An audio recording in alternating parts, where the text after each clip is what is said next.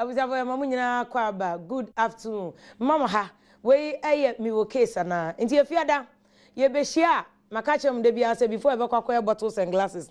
Ene mo ambekọ iyakọ ye wake keep no. Mo so ambekọ all night kronkron ma awurade. Mo kwakwa kronkron mu nsem no. Jesi e ba ha be camera cause krom ha esisie no do so. Ena esisie no so nti ena Adom TV ye wazo ye de mi wo case ana aba.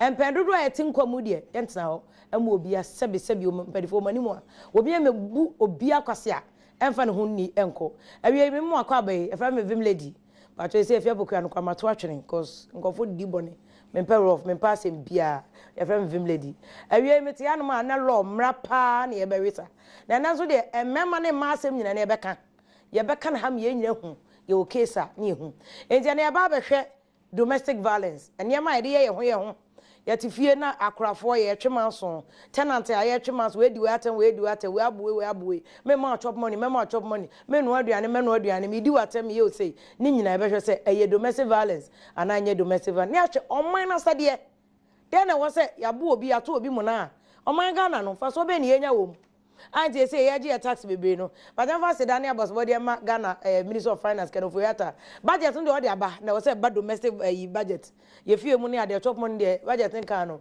ye hu hwe ti 2019 de be ko yie dia ene na fie so mu kanche ye kunum ne ye ma ne nyina enko yie wo ho ne nyina ye hu ewie mu akwaba ene ne lawyer Charles Owusu Joana ye lawyer pani pa che say Ohima Queen ne kurom no ho a no aye adwuma no de aba Ghana ana lawyer Charles Shaw once a human rights lawyer wabin pa George Shaw Bernard kra wo George Ben boy we am fantafo no mo say di ade no mo we chips ne you know butter ne cheese ne ade ne to George Bernard ka ho na Shaw ka ho abrofosem koten na ono asa ye hene kese pa wo mfantema mu ene de e meka hensem ene ye behwe domestic violence oye hene cases and comfortable ba ohine de oyeden obedi asem obi ne yire bu atopa na anye ye kura wan ohine anopa ne edise obi kura so ahon ohine anajo wan na ye o enso ne de abegengam o so odi asem no ebenfo mienu be boa mie so oba wo case bema wo case enkura wo case ana hwan ne wo case mpacho Facebook obo Adom TV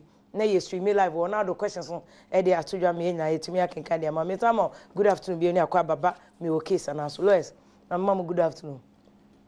Na de ko lawyers yes mo ncheche won ase ndem mari anamu free queen yakay group anti London for no na ya mo che eche no won bibisa I see it's a London destiny me mama kwaba yeah you can say yeah bia ya nyo ya na ya bru bia nyawe Ghana dey say penisa ra Charles Owusu me am hwese na wakwa ona mutu say yes ohima ne de no wo mu ampa awie ye na efrem na ye mama kwa ba se mo meboa ne ente emra na se domestic violence but you betimi adi kan chie mu say ye ka sa abrofo na de domestic violence no a e kire sen me di ka ka say ne ha me we me ni ase me lawyer me di ase bia me wo di me di o ba say o san ye lawyer kan ho enti no de enti no ye ka say domestic violence say dem mi sifati ase ne say ebi afie ukunu abawasum okay ana wabo akwala no wo fie no ana waye nyoma bia ema untimi enya anije e wo fie no ena domestic violence domestic ne kire say private settings e fie okay any adwumam ana babisa I see me ntase okay na lawyer show Yeminia ta saka na eno anu no na mom no kakra me be kan won say Ghana sia no ekrobia ne nimra nti Ghana no so omo be ye emra fa domestic violence no mum yanka ne twekura domestic violence e fie di ade violence domestic ayakayaka de if you ayakayaka de no nti emra no so omo ye wa Ghana no omo ma ne kwa ikire pa because edikan no ye wa ayakaya de a ye physical and say onipa ne obo wana say wa watch de na so wa butu wana say visa no and omo de akọ anim e de economic de aka ho e bi wo ho a wo hye nase I say oma osika na ode koto bibi na wodi as a chop money as in the domestic situation say fear situation say wo ba ana so obi ti wo nchen ana say oba bi wo fie na ni sika say da ode be yaduan no wotina so a and say domestic violence and I wo psychological ones say I say attempt the DNA we be shout to obi and emotional one. I think na wo Ghana law nim. But o UK ho no ma mo fi be eno enka ho sa. Mo so mo de akwa nim se Ghana de. You can only end back by interpretation no and almost spreading. But Ghana no masha da achichem say economic, physical, and friends emotional and oh sir, and say lawyer we me kuno a. Na bia senior and sexual review. Sexual violence o ka ho. Yes. Domestic violence. Domestic violence. This is a crano friends o yere crano o force no domestic violence against the this now between the court. And no marital rape na emre bi push. Yes, a marital rape but domestic violence. Marital rape but it's a part of domestic violence. I see.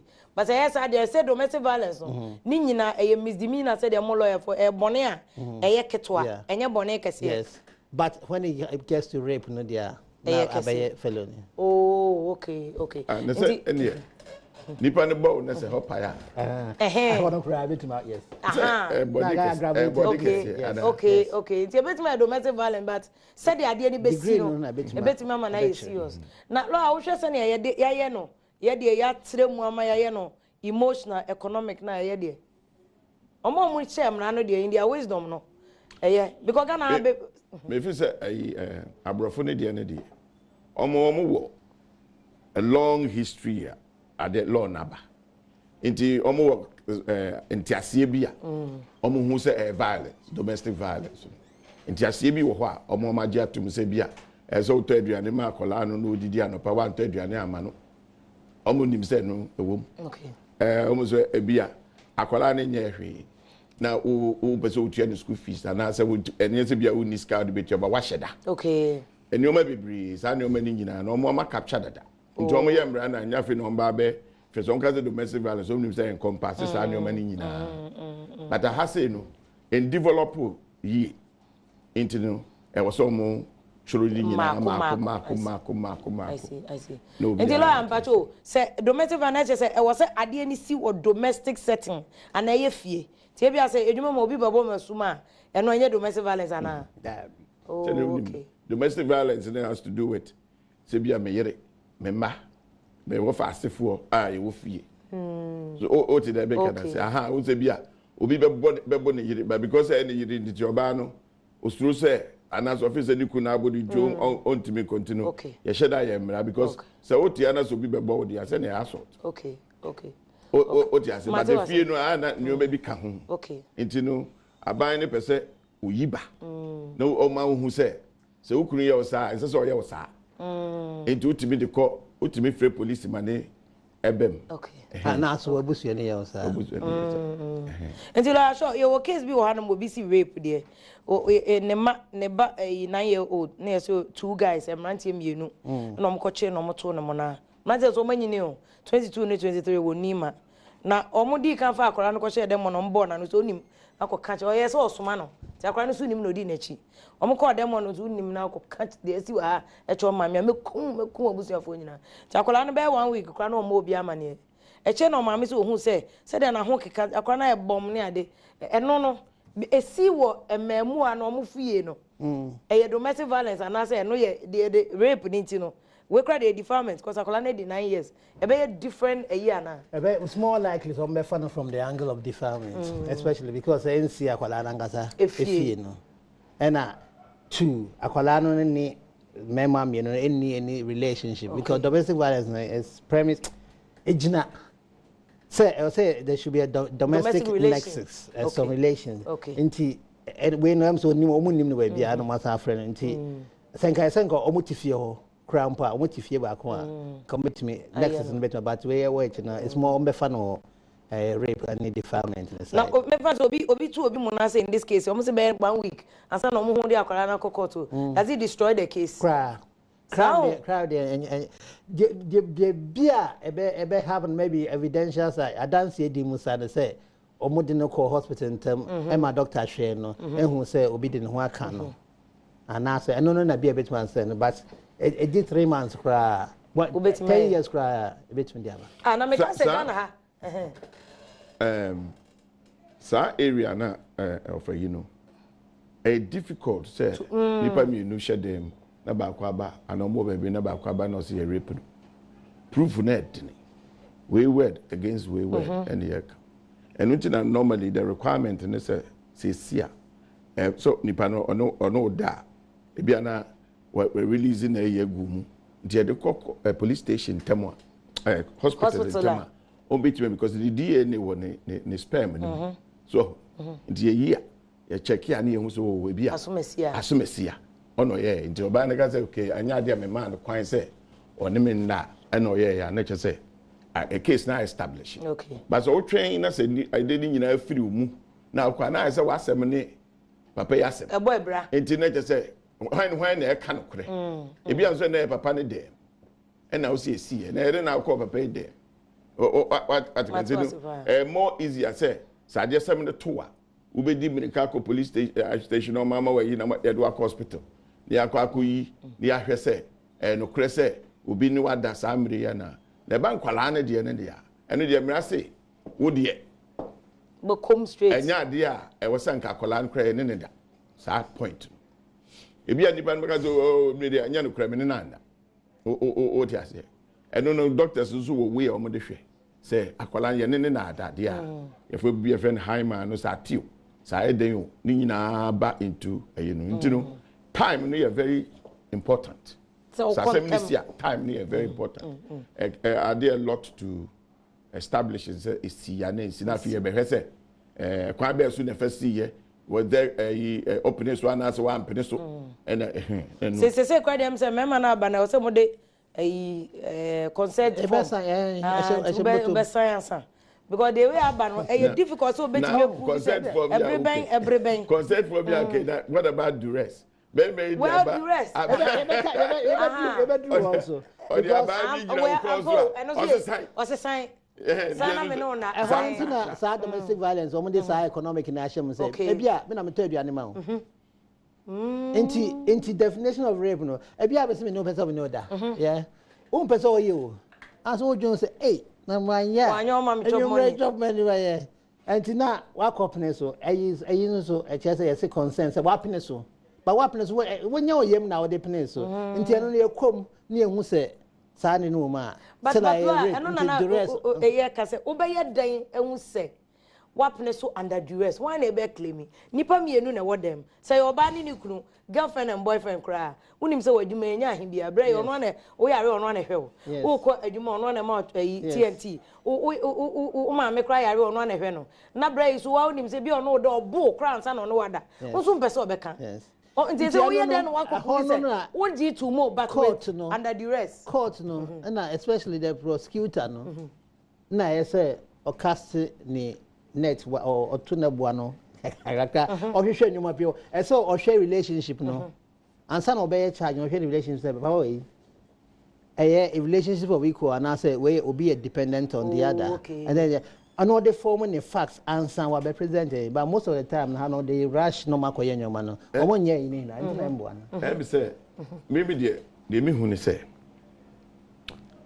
and she share, Yashia, domestic violence and neighbor international foundation, no, a week, because then papa ya onu tu yankola school fees, or sato diani, Emma Obani Sika, Obani Beko Ako say. Me kwa report to say why say die nchini tum ebi a we anu abetrevie na abedi kom there be say ochini tum we had na kwa chini tum ya chini tum kra no kodemu a why na ebe ma na aduane why na ebe hwe ne bai ni ayi enti me fe say aban asade say enya law no keke because law no dey why nipa no nim say okọ na say okọ report ni kunu ya na aduane bebo no ne ma school fees bebo no obeba nsuegu bebe jana ware and then your baby.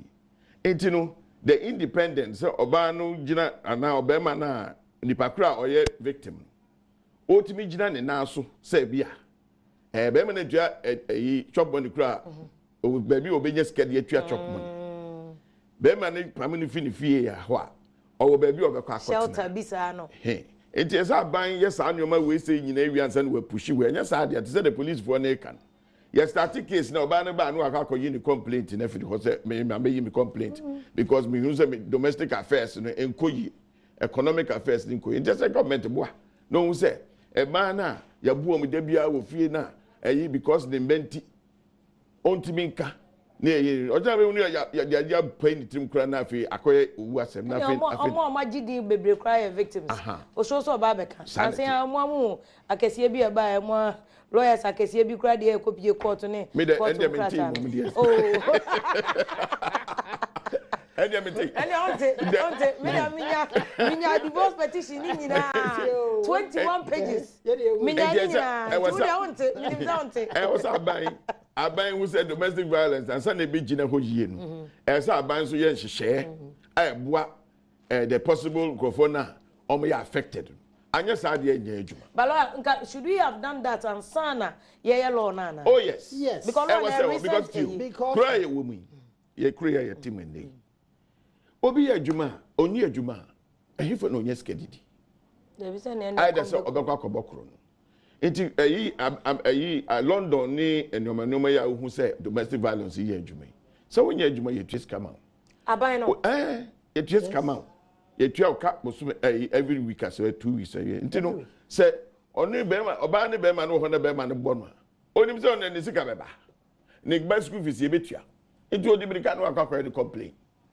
irrespective say wo na we ujaya aban be take you over into ono oye nnyoma okay what it is our foundation na madia the victim no a subsistence of the the attacker into da bia no waye din into be hu man be brom na nkromati na ni nye okofie kura na wira ho so okofie yakobro no enso den na ya hihye a ya de bu amame nso ekuro bia no e ma no very important because a man young yasi beshi it just a shemra I protect you comes na mu the weak out of say British strength party a man a weak it just to be protected and just aban so who say sadi we law a very good law I protect you kwalane imano and your mom ye weak but say support based foundation na ma anya adwuma that me pede o kan pass the law cannot exist in vacuum ento mean say wiem e was afapem no enya nan big so that sure na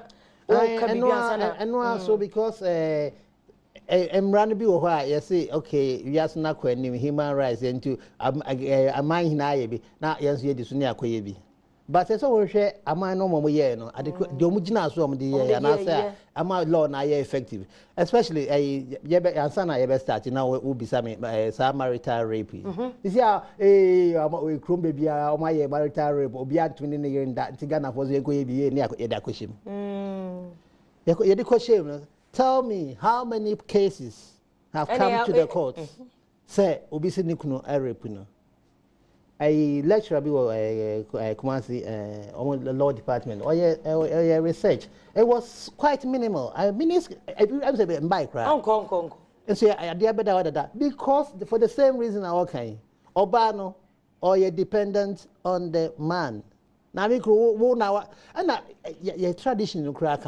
culture no hey ukunu na wo se ba ye say abusia for we frɛ wo ye ko jaw ne nti obano the repercussions on the urban nyama be ban so no it does so much say metramsa ana ka say ma bebe nam kroma hu omani nye yes but it's a coffee obekofie because ya buna no nya adwuma nya we London unemployment but wa koji skanokra ya sanso man shelter obe because yes to prevent you from your kwalani na to na omotio ba no sa no so obi be ka se yetiti abusuani mo be better. And what I'm catching the court believes in reconciliation. Before traditions, and your man and your man. Because I was also a bit in and yes, sir. Mamma would take the bullying call and one as what developer could do point out the law bad here. The consequence of it. You should be ready for it. You should be ready for it. Just when you could do some level. We move from traditional settings to know who say traditional settings then what? If you say yeah, that's our level way. I was at the consequence of it, which is obviously our rejaya and then your baby bebemuno. That's how we prepare for that because it will happen. It is how prepare. Okay, I dear ya bay. So grofo ye e move say ya. E be a say the beba. 19 ya pekwan say ba say ya. Yes we be say. And I ko say ya. Yes we be say. Ya anya sa no say ya lo. Me de bi hu dia. Se bi o ma ya dia dem de bi hu. Bala sure na o kan se bi se nka e wo se ya pepe unu ya be ma so agia to but enke ye ne sa. Ye ne sa. Onu na ma budget o. Ye economy e dru UK for the year. Your economy betimi accommodate or yempe shelter my way. Yempe sika unemployment benefit my way no. Because you high unemployment away. See a chia san your man say free as a scriber in a crash economy you. And I can start so down. Until we should start somehow. Yes, we should start somewhere. Because Sebi Rome was not built in a day. Anaa I mean I believe say there is enough system and enough money. Sky high with me. Member cancer and be more political. But you might be also a bit me trust where Sky questions animal bit me the and apart from that, no, there are a whole lot of ways to bit me generate a lot of money. And say I may call landing. Your friend say I make your friend my friend say tree mugra paya avocado yeah. £5 back we see. £5 in Ghana is coming say. £5 if you bet 12. 6 point. 4 times 6. That's a lot of that's. And see over 33 cities. Now cause we got top 5 back 33 cities, Ghana cities. Kenya for Omayiromuna they are exporting to England so much. Yes. Avocado. Avocado. Me plantations and a bit my okruma. Flowers. Wonderful flowers no better on London. And a be a plane from a Rwanda. Yes. Only the flowers London. Tropical flowers. Tulips and tropical flowers. No, some ranging for £15. So they are making a lot of money from there. Anaa yeah, cotton there. Vimilady. Me say, asema ye okay. Say 2007 and I'm saying Anaa, the president of the country now, has a free education. 2007 and I started worker. Me gidi say president ni who say it will be kosu okromha. There's some problem be kosu okromha. Inequality be. Emma enkwala no mebunu no enye educated. Na nkwala no so matimi anko school no ma educated. And ni susu aso no say after JSS akola yi wato system ni mu. Oya ill educated. So what I say? Onku sua de nko do point a ye betimi agi na adwuma mu. Ete de no beye. Ni papa nso bi a no nya adwuma. Kroma you see a very big percentage of population which means when you so na won kola ya nambo engineer you say papa fo bebre ni mama fo bebre no omo nya adwuma na omo etimi ahwe omo mai ana so omo etimi etu omo mai school fees ni nyoma enti government no ono obaye no oya na dwe say problem no me pese me solve whether the budget was big or not who say obenye sika because the priorities no just sika not there because so oya say o to escama police nobody care about crime now on one case in one aspect churning out crime because in kwala some to no money pay o mini adwuma bia ya na say come the next obedi dia so ba kotwe obi bag no discount no dey akoto dia ne it oya no see there be me dem feel say sa free e dia me engaging Kwala for the next 3 years, sir. At least, ebia. Bonnet so probability over the next year. Ebia, me do 3 years. No, me say sky grant am Omako University. Okay. Say 7 years time. No, me timi who say okay, my pay to my man. Okay. Me was 7 years. I say me pay to my man because me downloading into the system at that time. It will not buy no feel say sadi we dey hu here because it will stop crime. En Kwala na eche ni ade crime na mana yeso omo bojantra na nyoma no e be jai. gentle no body crime no akola ya wonu foforo wo fi a wo nyini bade no nim e ya ho kire na man yes sir nti we no nka o point is a priority pass ye bo ama domestic violence ya teso a nke be nyska na yes lo ma me nyu wadwen wo lo show say ye kase ye ya the argument nkofo bebre so ntutu na before any Ghana for say man be take advantage why ya no ma ko kase in fact ma tese binum kwa kase wajuba afoforo no before bed of no so wajuba 1 2 near doko waju so dey am do I be lock 2 days so there's some kind of fear no crap say in a fear bia na say mensa okay and the any group of people bia no obi o ma obi try say obey use law no for their own personal needs inti no dey wo but if the authority now if they are fair and they adapt to the listener first of all no enye ye ka say udi kan call police station first and then just say okay nti obi oba na be ka say me kire omo a nye ho na ya ka say oh your friends say oh Charles you see why you say and oba ya na ya chewa aloko no they have to investigate properly na yes say asem na ma me ne kan no no kre whether or I corroborate or among for make the same thing obi be adanse say and all those things and sana and I almost stop see use police station because no kre police for some of the there are very some good officers maybe no so you didn't call ya as you have no inside and no police no right to say do or because you have an question be yes law no be no so by automatic detention it's only when assembly is so difficult say police no want to investigate ni na that time they no class want to investigate about my bail no wako no why investigate but so we feel say assembly be bia wo join man kwa obetumi akọ interfere with evidence say e can say ni twigro obetumi ni obi akọchihye ho a de wo hwe no sanka nti ese wo de ne shaha ansa wako bisa nipa no first answer and no kra no time down ba no sebi omo abuse no too much so police for no oh yes your documentary be this month yeah police brutalities enye better video police for bunkro for ne ade na say me kra police for abomeda wo say yankofo ka say bi o ho a omo say amanfo ye da invite nkofo Friday nyumre ai me allow to Saturday because it's Sunday this is Monday answer yes but no so etiamra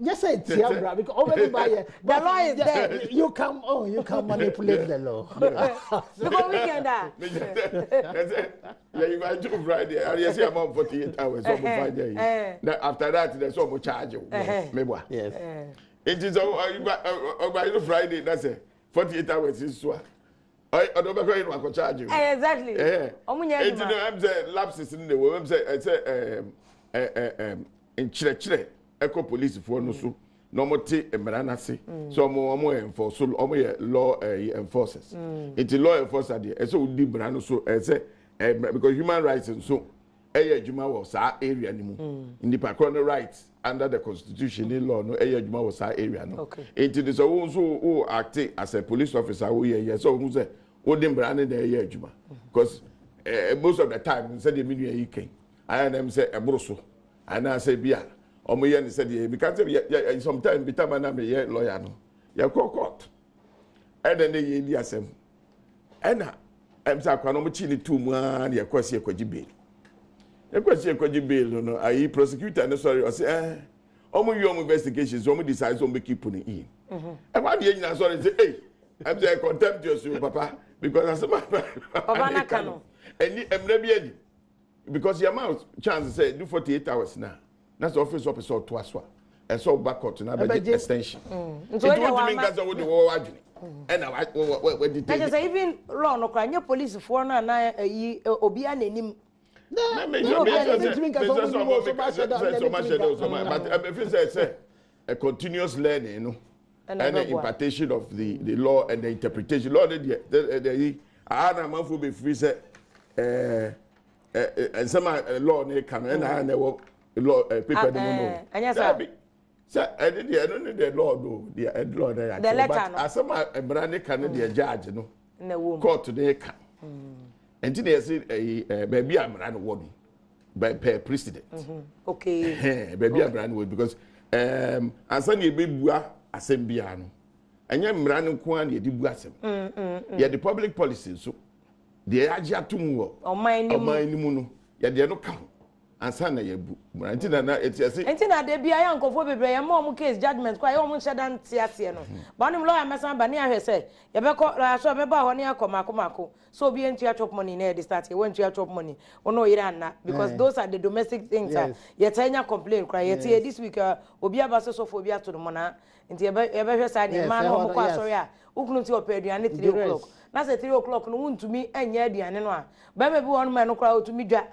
Am I yes? By force say and no because when you can domestic settings so you be can wasem. Nti obani masa ba hobiem na ya hwe public policy no so asem say where for instance insurance ni bi ebu abekọ na omo ye preach wo TV so akra so e be for oba so e be for na nenim da so ene ade ni na domestic violence and asa enye violence but ebusiafo ameka say wo hwe Adom TV mi wo case na nti na de ye bo wan for them ni wo mu fie ene ye hwe case wo mo nti wo a say the lawyer aka no wo chiro yem kom wa ama ne chop money bia wo na wo hwe no wo case watomra what I say so wo na yo ba ana atifie na wo made bi utumi si akola na so mbom double minimum bi am hunu da double slap o shi akola na sum na akola na ko merry go round aden wo wie so na kwetena so edem ni nyina ye crime and na lawyer aka no nti ya numbers on screen no so mesre wa wo de hwe natural numbers na fraying na wo question na wo no ye fa ento edwa ema before me question no so no mameka yi abranti wo se wo no we kra de oba ya assaulting no ne company wabo company ni dey but menye continuous verification team in person mebo company needing but ya bu obi wo adwuma mu a yes eno enye domestic violence o say adwuma mu dey so fa domestic violence but employer no our duty to prevent the violence yes you bet me see yes it ye na no ye reporter park ye ko hwe nani so NDC president mama koto no ko report eno ekosutwum de ne ka ho da bi eno no sense wo mo premises okay say senka mu adwuma and see enka employer no problem and say employer na asoma no ko but in the course of his duty I don't know as you can as no stretch occupy no too much but no nti ka we dey bia senka NDC fo na e ho na ye born ke ho na mo ye liable come be born ha on employer no duty say or protecting the employees but ya bunu wo program na say a program near NDC for me say only abonu MPP for program I say that oh yeah la na omo ya congress omo nya de oh just say me ko president ku fon na twetwengo mo say agewe of air radio so dodo e bi okitaize MPP no obi chuku me ma obi am na su ye ku mani su na me ku baby am na yeah na me record na ade nyina ye nti me NDC ne MPP na omo me say me nko krom sa no I have to protect myself so the liability is on baby assembly see no Anaa say lawyer na you break it down say yes asuma se kokoye adwuma say adwuma na asuma se kokoye adwuma na ukokoye adwuma no yakoburu adwuma na say adwuma na yesi koye na wo yew nti just in the line of duty if it is in the line of duty there and then there must be some compensation for doing the job which you have been assigned to do and the hazards that comes with it. For example, some year you know Coca-Cola be year juma. Then the Coca-Cola be year juma toxic fumes be aba affect me.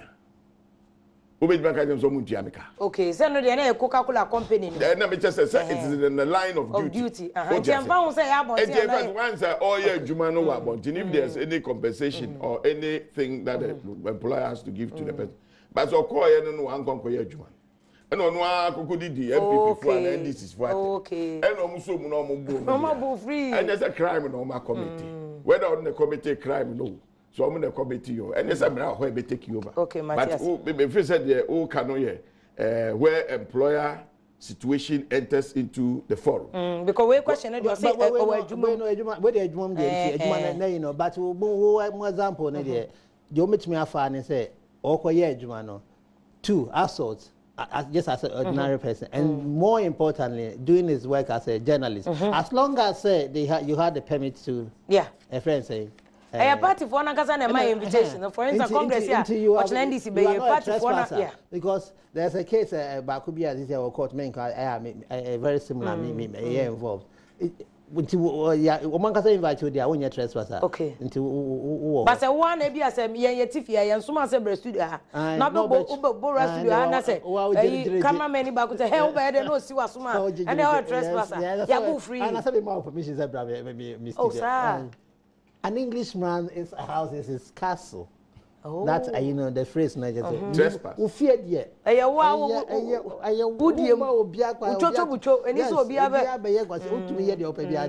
because and this all we be ban senka yankunta nom ne enso nom ne ade na be trespass because obi tumi so anu hu fi ni kro no aba o se be besra ho and oba sorry 5 o'clock no o de nkofo class and squad send the na no de aba nti lo na me se me ba ho ne ebusa ayi so obi ama na ire chop money pacho break it down niema no a amounted to domestic violence so oba o say akama head to say e mema na de e man kwa. But most of the cases, mama, your mama no dey. Man, I will be a sure as soon as we dem so oba no bega chende wa brumu. Oba be sia na obo no. Ai, obega chemboko. Na mini ma bia ko kalse chale. Uzo ade na oyesa, uzo papa oye boko mpes no asem. Da ya bu no. Enti nya man no kwa. But se na ne ka no, e wo mu ahoro bebre. First one physical say what you did abu no na say. And a second one ni your friend say. Economic one, just say, Scabby Beboma, say, young farmer, no, or this cano, Eddie Bono, it's more dear, and I say, oh, yeah, dear, in some country, and one of the first one, Gassa, my wife, there, so yeah. And a third one, emotional, psychological, and a sexual as well. Sexual as well. Into opinion, now. And obi ni kuna na na o hye gen say make I say tonto mama me bronya bebe nkofo ebesi make I say to lace man make I say to we ma want to amen and no domestic really because psychological torture that was a bema so ye bema especially as what should you who now says ninja na ube ya sankwasi asem so tell me mama so over go I was ya dani ya wo beba ni aba beto asesa sexual violence so ogusu hwe mi wo case na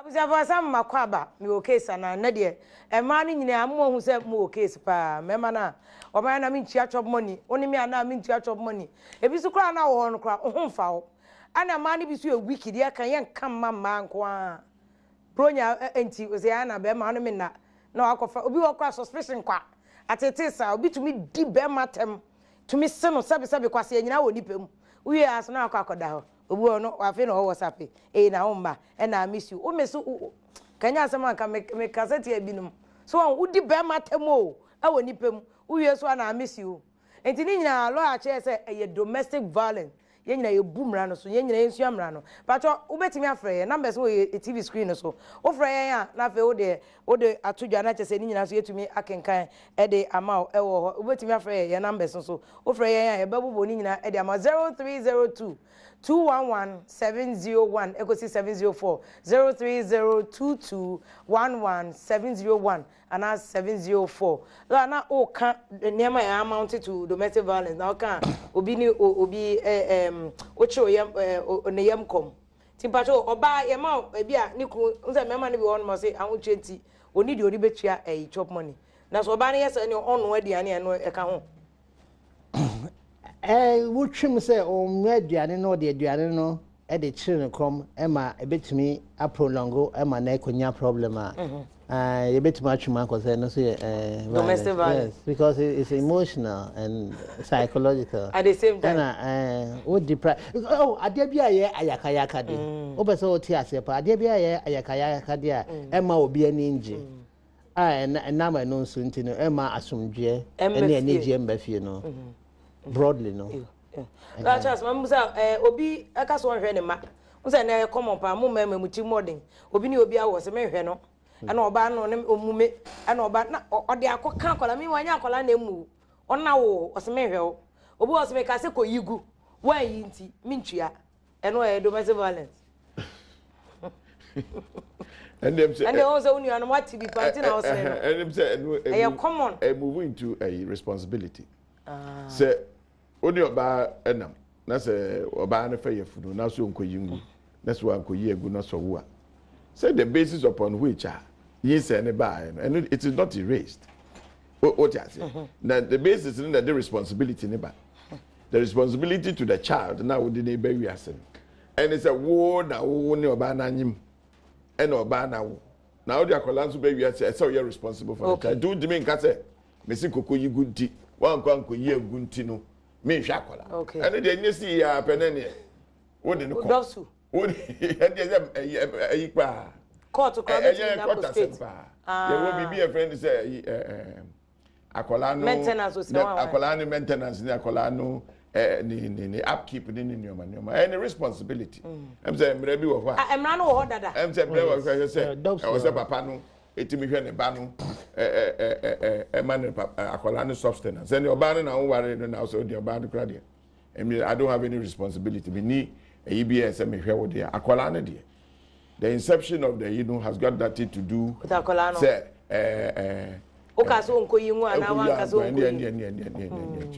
because mo wan say o se samra no because mema di sa boni we bi wo town no more no matrimonial contract matrimonial contract mo jana wa ebuko our jana my separation be crown oni on ware ni mpo in case I mean because me yembody because I work on ware no na wo on we mpo onyem still ana so ahwe o tia yo na man kwan ama na order so tia oba ni nyam we kra na mo de ne court na court no so ntua yes subject to the determination of akola subject to the time I be ya ko chese ya ko ese bia die ne na ba na je do na senya ba ye yes but very very good fine case Ghana na me ka chewo Ghana court atukuba na tena so ana David eh oba no wo ye kra aso court e chase ka to be ma no so ntua yes wow mo say me most of the cases he said they see what waju I'm go waju child support any no man into akola no de and afi only oba no so worry that the certain bro mama friend Sister Rebecca mpacho good afternoon good afternoon mpacho ka se free here mpacho ka sa tema mpacho yenti o di mpacho no case zina ka mi hiao no wananka mi di case na ko eno na program na mo ya manage ho pa etu mi hiao aka sa no wananka ma ka case na jo na ba ma mi da na wo de uni question bia wo we su wo ho we de mi no ka di ba mi program na pesa ka mi no discuss it I see any your phone anu afre why send a message no why me message afre why send a message back okay mama for another person na emusa lawyer question na ema yesi mema no obi oni obi nyim na ga so hwe no a nipa no right so do kokot na lawyer so do obi kokot but chia mo sa to pa no next time on pay rough ko bu atopa is say for but good afternoon mbacho to say nyame Adom pacho so nyankopon do ka say free here ka free central region yenti o question why Abranti ebi de Jafaru o wakra ntu de opa mama na dwudwa o say ya na so adom sa na order na mama uni how kra metwa atum sharp metwa atum pacho master bi ha me kaka na me de to me pacho yo okay me yo ware me ye bia oba eseto ye manu ahuba se me di mu na adi na but to say mention combat fine before or try my stadium from come to do my bear 4 months 5 months in advance or me I deep back to someone by from the person and not to me yana like boom in sell our one sister for lawyer for you know that almost wo case papa Only rice or better come 4 months, 5 months. Now the way you are. No, the onam one on the all the things. Wow. And the case pa na is that is that I'm batch of fache we are no aframe why ebreno I remake a cranty we are no aframe and I'm more lines into move and chair a lot show my and your final comment we I'm say that you be a better to us as same way so because you bonus be a draw for town to batch my your final comments final comments they say this year no Teddy I could do no aban abebua say sanya wanyama na ekoso efie mu no mema sisi ma sisi ye na isi ho enti homa ye na ye mbo na ye ntwitwa sanya manzo boni oba wo ho a enye se ye friend say wo na wo cheers kanti wo be ye na yaka de obi ti woncha 77 na wo ka say May 7th bi ye wo bo mo sun double sa nyama na enye ena friend say man no so aya na mo ne you know I did bomb member na timode no